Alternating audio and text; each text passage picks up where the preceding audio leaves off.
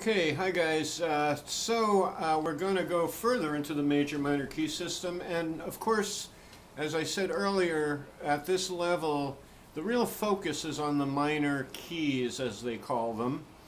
And today we're going to cover a few points, including chromaticism in the minor keys. I think I mentioned that if you talk to any jazz musician and ask them would they prefer improvising in a minor or major key, most of them will say minor keys. And it's for the very reason of the chromaticism that's brought forth. Secondly, I don't want to go deep into harmony. In my book, I introduced the major minor key system as a general idea and go through how the scale was tweaked, the minor scales were tweaked, but I do not go into harmony and chord building and chord connection.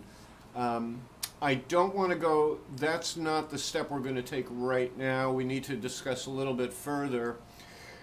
First I want to hit chromaticism in the minor keys.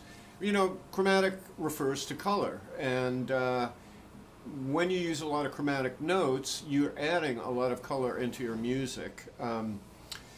That goes without saying. I think that's pretty much understood. I have plenty of students that, you know, they learn a pentatonic scale and they improvise and they tell me, I want more notes. I want, you know, something beyond just this.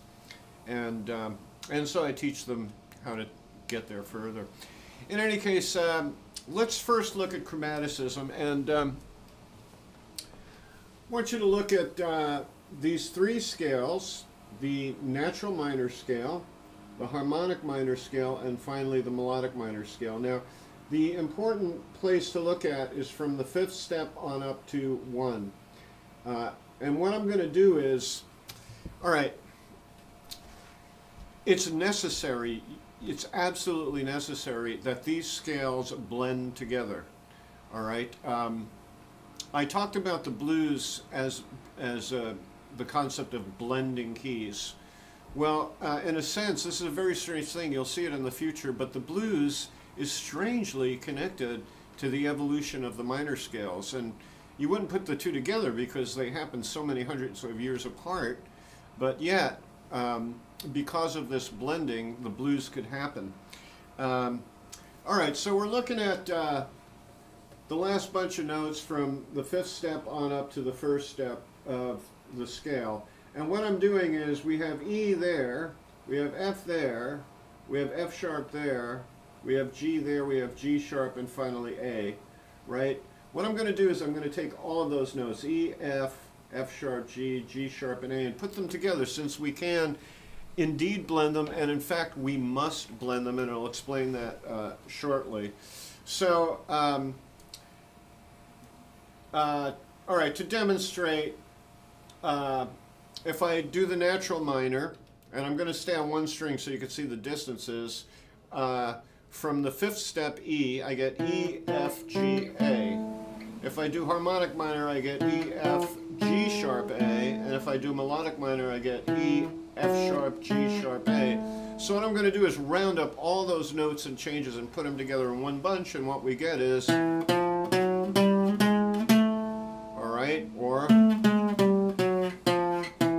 and not only that, but I'm going to take this as far as it can go. What if I went down a further half step? Well, this is the blue note, the flatted fifth, and finally the fourth of the scale. So I can literally get a chromatic string that goes from A all the way down to the D note.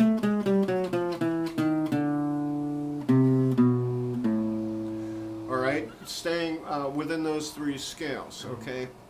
Blending them together, I mean. So now, this is where you get, first it kind of appeared in Latin music where you get this thing, this is an A minor chord, right? And what I'm doing is I'm going to chromatically move those same notes I showed you on the A minor chord. So,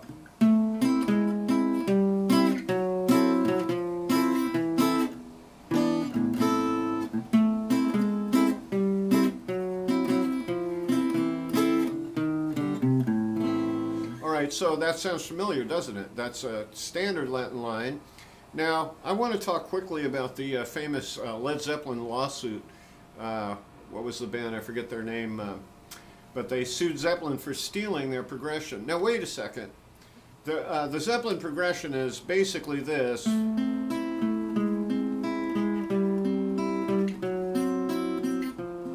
All right, except they add a diatonic line also going up, which is kind of brilliant actually, but now we get... sorry.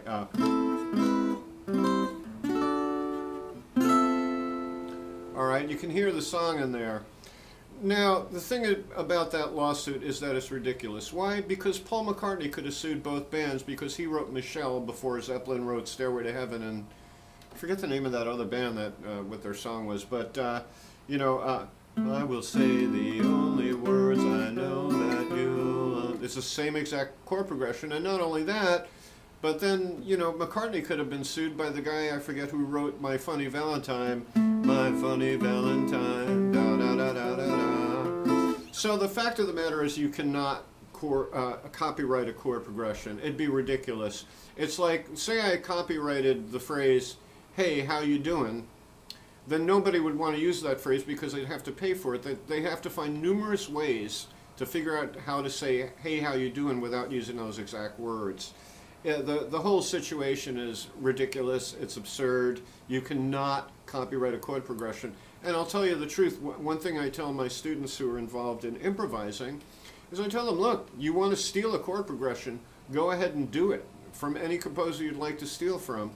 Change up the rhythm, change up the melody, and you have your own piece of music. In fact, the history of music is basically based on people ripping each other off and developing those rip-offs into something new and different, you know. So that's the way it works. Now, with the advent of these scales, I'm going to shortly talk about harmony, but not deeply, because that's a whole pursuit that we'll eventually get into as we go along here. But there were new chords that were possible either by the shape of the scale itself. For example, I couldn't have an E7 flat 9 chord until the harmonic minor scale came along. By the way, if you recognize that chord, it's in I Want You by the Beatles, John Lennon song.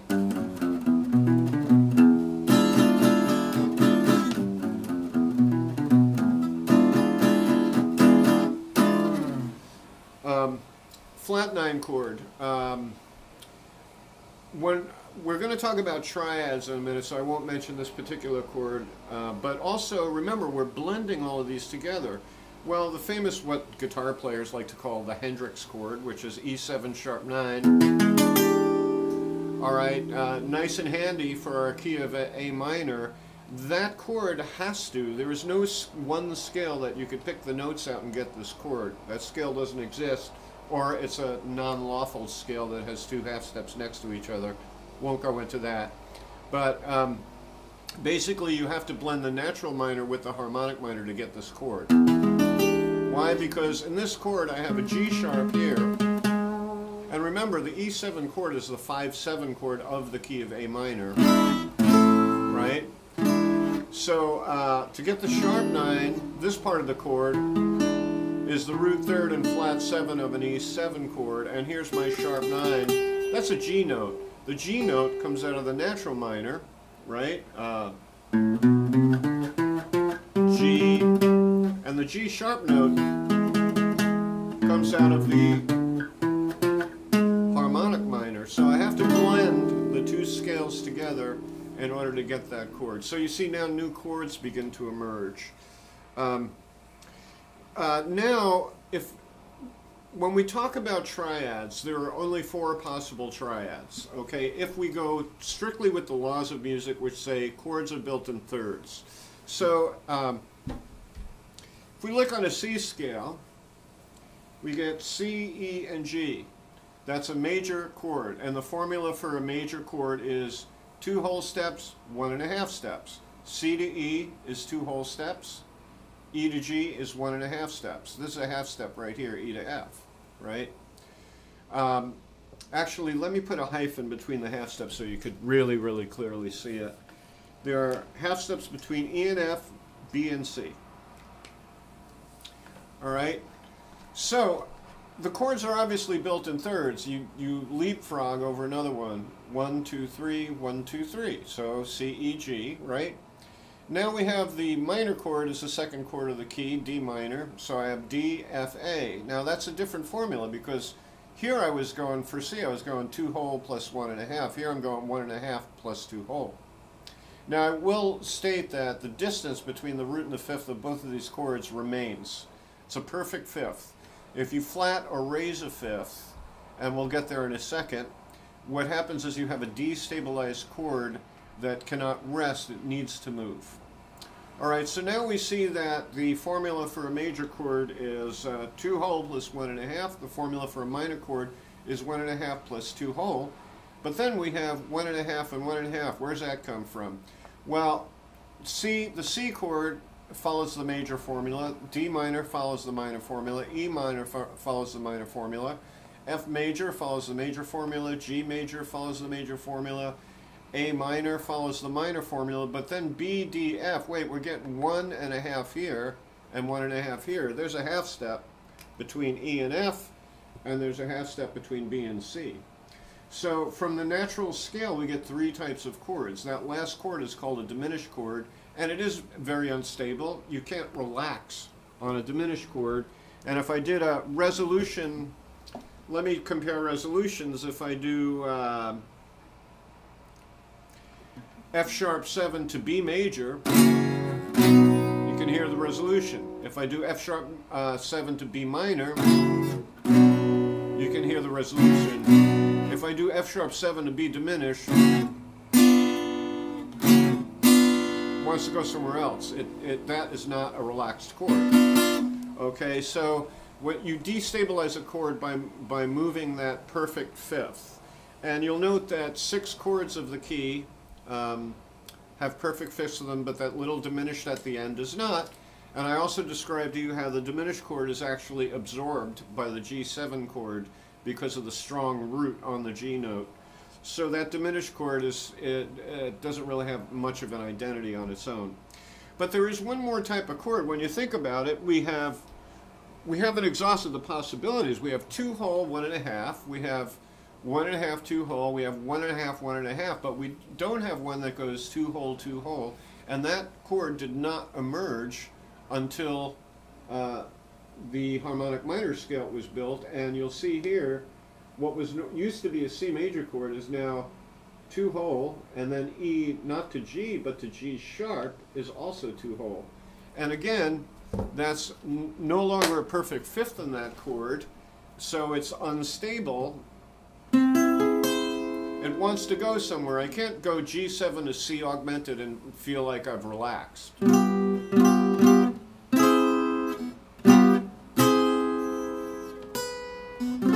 Wants to go somewhere else. Okay, so there are indeed 4 triads. All right, the major triad, the minor triad, the diminished triad, and the augmented triad. The augmented triad was a new thing. It emerged with the harmonic minor scale. It didn't exist before then. And the augmented chord is a wonderful chord for creating lines, for getting passing chords. That second chord I did was a C augmented. So it's a C chord, except you raise the G to G sharp. The Beatles used this in spades back in their early days, especially the augmented chord was really big with them. Later on, there's another interesting chord called the diminished seventh, which we'll discuss in the future. And by the way, the diminished seventh chord does emerge from the A harmonic minor scale again. That chord could not exist before then, but now it does, and it's a magical chord. George Harrison discovered it and used it very often. It's a great solution chord when you're trying to connect 2 chords together and you can't figure out what chord will do it. That diminished seventh chord will always do the trick. You'll find it in My Sweet Lord.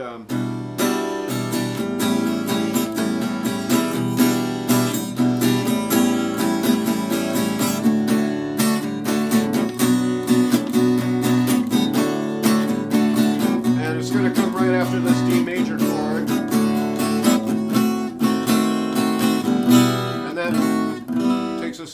minor. It's a lovely chord, and it's purely magical, very much related to the dominant 7th chord.